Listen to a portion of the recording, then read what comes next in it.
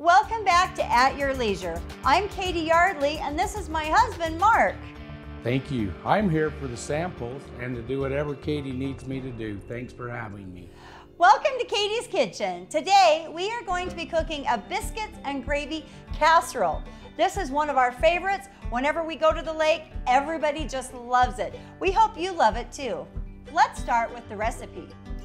Biscuits and gravy casserole ingredients: 1 can Pillsbury Grands biscuits cut in quarters, 1 pound breakfast sausage, 8 eggs, a half a cup of half and half, salt and pepper to taste, 2 to 3 cups grated cheddar cheese. For the gravy, 4 tablespoons butter, 4 tablespoons flour, 2 to 3 cups milk for your desired consistency, salt and pepper to taste.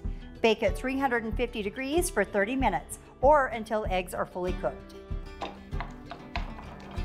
So there is nothing better when you're out on the lake on the houseboat. I start cooking this in the morning. It's so simple and so easy, but I'll tell you right now, I don't even get halfway through before everybody's up. They know exactly what I'm cooking for breakfast. While your sausage is cooking, you want to take your cut up pieces of your biscuits and you want to layer or just kind of sprinkle them all over the bottom of your casserole dish. Doesn't have to be fancy. Do they need to be cooked? No, they don't need to be cooked. It all bakes together in one casserole. This is how easy this dish really is. Wow. Once the sausage is browned, I like to use the slotted spoon so I can actually leave a lot of the grease into the bottom of the pan. And then I just drain a little bit off or shake it a little bit off, and then I sprinkle it over the biscuits that are in the bottom. If you could only smell it, you want to take your eggs, beat them up really good,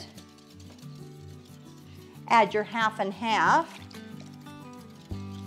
beat that in really nice, a little bit of salt, a little bit of pepper. All right.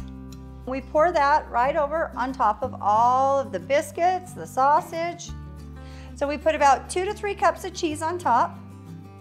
All right, so let's just take and we'll pour it all over.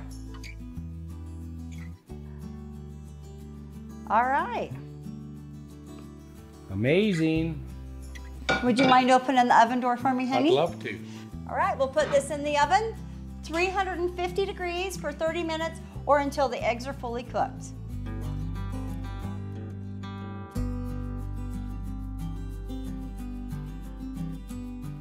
Are you hungry yet? Oh, yes, I am. All right, well, in that case, honey, will you open the oven for me? Oh, I would love to. The question I have is am I going to be able to sneak a little bit of this out of here? No. Like, why not? Well, if you want to sneak some out right now, feel free to burn your tongue.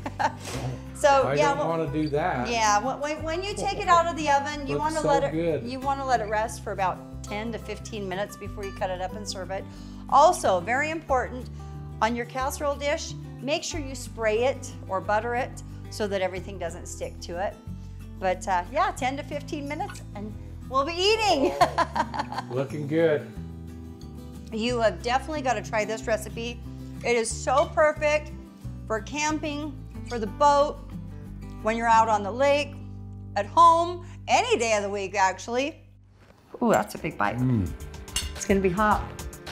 It's amazing how all the flavors, I just can't believe how they just all go together so good. It's his favorite, so. Anyway, we'll be right back with more At Your Leisure.